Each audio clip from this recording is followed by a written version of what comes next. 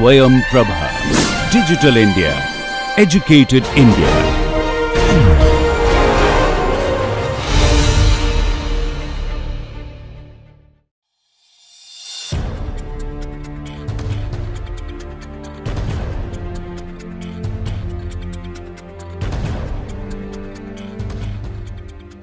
Good morning. Today's class is about ideology. Many a time we talk about what is your ideology, or we also talk about what is your ideological position. In films also, we feel that often, and not just often but always, a filmmaker takes an ideological position that may be explicitly or implicitly stated in the film. A film, we must remember, is a sum total of the maker's attitudes, beliefs, social and cultural position. Ideology is visible or invisible and deeply embedded, so deeply embedded that it appears extremely natural. You see, some filmmakers such as Shyam Benegal, they take a strong position. Govind Nihalani, he takes a strong position against the oppressed class. For example, in his film Akrosh, Shyam Benegal too, he has made a series of films set in rural India, such as Ankur and Nishant and Susuman Samar, and where he talks about the exploitation and oppression of the rural poor. Okay. Also watch his Manthan. These are the films that we will be talking about when we talk about the parallel cinema. So I thought this is a good time to give you some introduction to what is ideology. Now, so filmmakers can either take a very strong ideological stand, or ideology may just be embedded within their films and it appears very natural. Not much attention is drawn, there is not much discussion of the dialectics, but at the same time we see that the filmmaker is taking a very strong position on something, and that's what the lecture is all about, today's class is all about. Before we move on, let's watch this scene from Charlie Chaplin's 1936 Modern Times.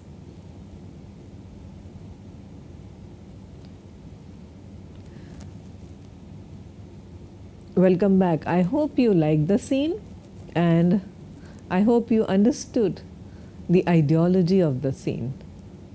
What is it?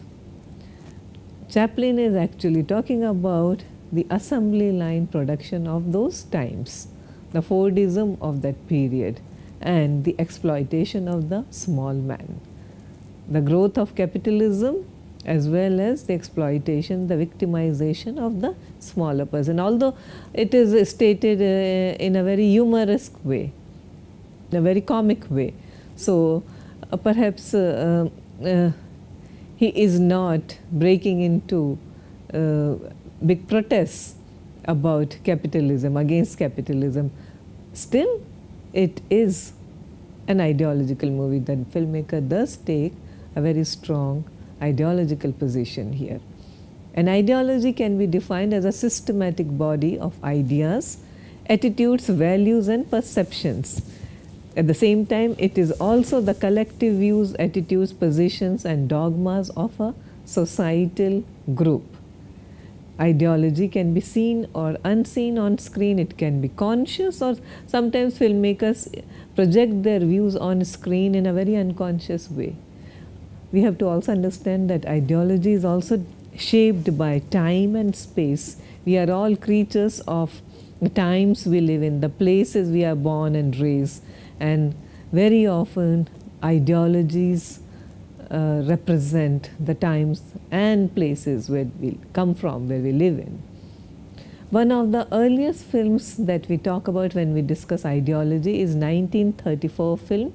It was called Triumph of the Will. It's a German film directed by a woman filmmaker, Leni Riefenstahl, which is a propaganda film for Hitler, and it propagates his ideologies. An ideology here is very conscious and visible.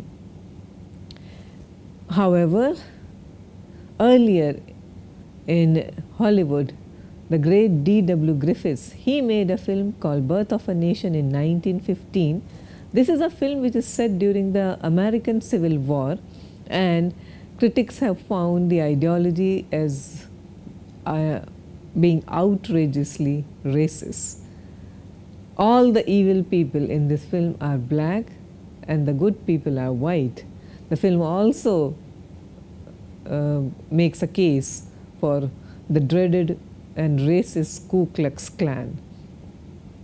The film was historically quite accurate. It was a blockbuster with realistic depiction of historical incidents such as assassination of Abraham Lincoln, Sherman's march through Georgia, these great episodes of the Civil War.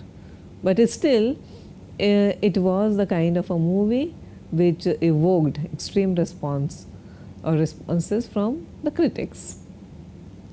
In order to atone for the sin for the Birth of a Nation, later on D.W. Griffiths made a film called Intolerance, which is about the intolerance that prevailed in American society, and he made a case for equality among all. When you talk about ideology and social justice, then the name Karl Marx cannot be too far behind. Now, according to the Marxist school, any economic system seeks to perpetuate itself, and power holders seek to make us share their ways of thinking, including the idea that it is fitting that they be in control. It is in our it is to our advantage, and it's for our own good that the powers that be remain in control.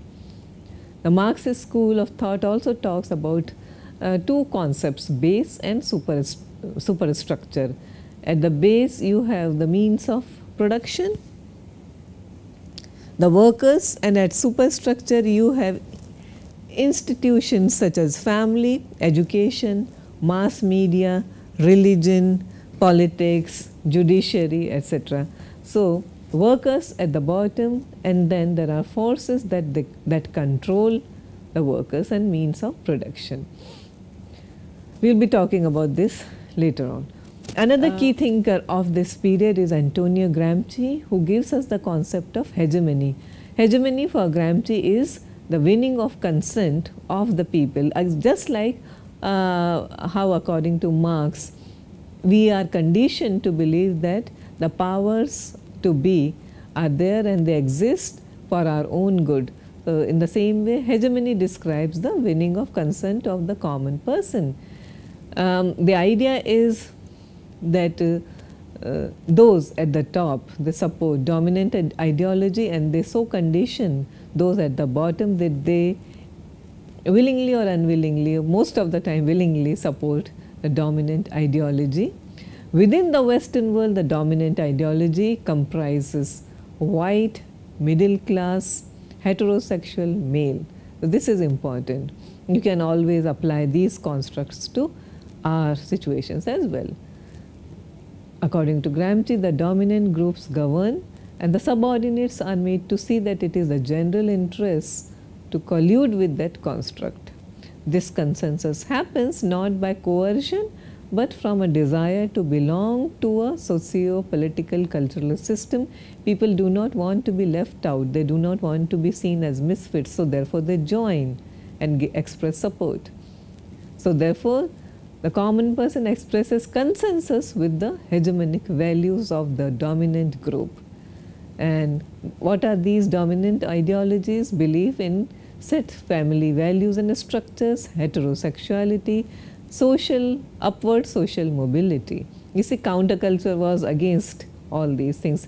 I keep talking about the ideology of 5 easy pieces starring Jack Nicholson and directed by Bob Rafelson, which is like a major document of counterculture movement, and where the hero decries family values, constructs of upward social mobility, and the belief in the great American dream. Okay. So, cinema reveals these values. The majority of cinema, the dominant cinema values and sort of reveals the values of preserving family values and structures, social harmony, mobility, and all these constructs are natural and desirable and unquestionable. Now, there is another theory, that is the Frankfurt School of German Marxists, particularly as represented by the works of Theodor Adorno, who attempted to develop an understanding of the dehumanizing institutions and the processes of a capitalistic society. Horkheimer's critical theory is a study of capitalist society moving towards a new level of ideological sophistication. He suggests that culture has replaced religion as the new opium of the masses in framing a certain order of conformism. So, what we see in popular culture such as cinema and music, that has become an opium of the masses, and it's that ideology that is propagated through these means that has become the way we should live, the desirable way of life. The Frankfurt School was dismissive of mass entertainment, considering it as depoliticizing the general public. Because of industrialization, films, books and music are easy to reproduce, and this, according to the Frankfurt School, has changed culture into merely yet another commodity. So, these are the major names.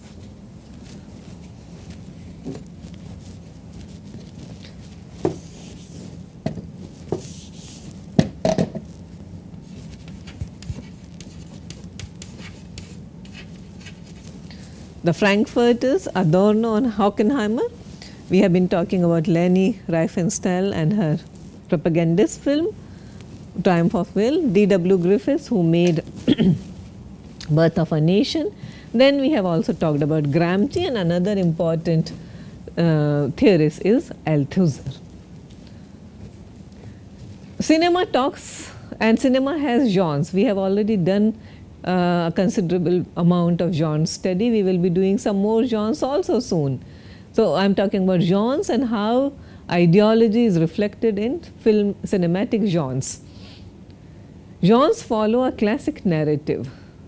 They support a closure and a resolution, and they provide simple answers to very complex issues.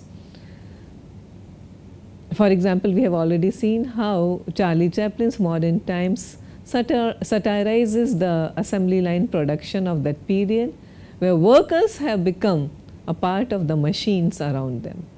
At the same time, we have Don Siegel's Dirty Harry, 1971 film starring Clint Eastwood, where Harry Callaghan embodies fierce individualism and right to violence. So, taking the right-wing ideology to extreme.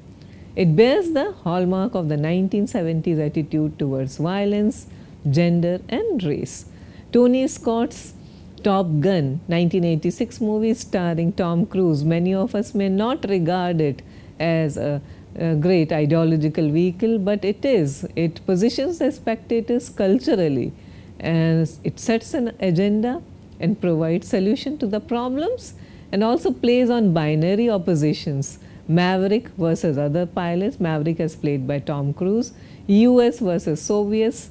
Team players versus individuals, and no prizes for guessing that our hero is a maverick and an individual. And in his character, the film reaffirms the myth of the dominant male. Now, I have been talking about Louis Althusser. In his book Lenin and Philosophy, he says that art does have a quite particular and specific relationship with ideology. What art makes us see and therefore gives to us in the form of seeing, perceiving and feeling is the ideology from which it is born, in which it bases, from which it detaches itself as art and to which it alludes. He gives us two terms, ISA, that is ideological state apparatuses, and RSA, the repressive state apparatuses. ISA, that is the ideological state apparatuses, church, family, education, legal system, media. This body or these bodies persuade us to believe or behave in a particular manner. Our essay, it comprises the government agencies, police, courts, prison, armed forces. These are repressive state apparatuses. If you do not subscribe to ISA, then RSA comes into picture. That is the idea. There is another great theorist, Jean Baudrillard, who defines ideology as a belief that science points to something beyond themselves, that there is a depth beneath the surface.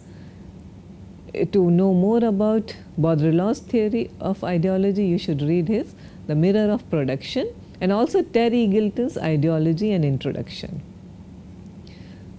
Coming back to modern times and Charlie Chaplin, he conveyed ideology under the garb of slapstick comedy. The film, as we have already seen, satirizes the assembly line production, where Tramp is a factory worker and workers have also almost become like parts of machine around them. The film is an attack on poverty, unemployment, capitalism, exploitation of the workers. One of the greatest filmmakers whose films portrayed strong ideologies was the Italian filmmaker Pier Paolo Pasolini, who was a Marxist and a social nonconformist. He was an atheist also, and he directed one of the greatest films, The Gospel According to Matthew, in 1964, which reinforces the filmmaker's ideology, that is a radical indictment of materialism and social discrimination. So, two schools of filmmaking, fiercely Marxist, and you watch films such as Dirty Harry, that is Don Siegel's films, where Clint Eastwood, he goes to the other extreme, extremely right-wing thinking, and famous lines from Dirty Harry, "Go ahead, make my day." We know that here the hero embodies fierce individualism, and definitely we know that he is out to get bad guys also, and we root for him because in his character he embodies the dominant ideology. Watch these two clippings from Dirty Harry.